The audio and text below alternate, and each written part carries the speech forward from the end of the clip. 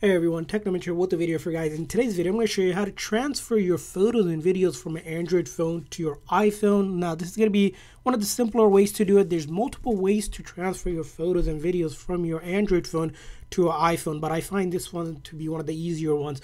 What you'll do is go to the App Store and search for Google Photos and then download and install a Google Photos app. And you might already have this on it, and once you download it, of course, go ahead and sign in, and most likely it will already sign you in because on an Android phone you do have, most Android phone required to have a Google account in order to use it, so it's going to use the same account. And once you do that, you want to make sure that your photos are being backed up, so you want to click on your profile, turn on backup. So once you turn on backup, we're going to turn on backup for it, and then we're going to start backing up basically all the photos and videos to our Google Photos here, and it will start backing it up. And once it says backup complete, that means we have all the photos and videos ready on our Google Photos app.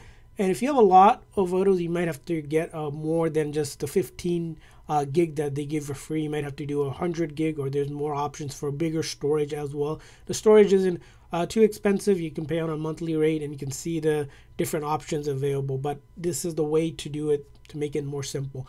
Now, once you have done that on the Android phone, you're going to go over to your iPhone. Same exact thing, but slightly different, where you're going to go to App Store and download the Google Photos app as well. So go ahead and search for Google Photos, and it will come up, and you're going to want to click on the get option to get it. I already have it downloaded and ready to go.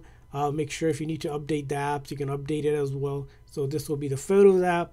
So as you can see here, I have it ready to go. So once you have Google Photos app installed, it's going to look like this.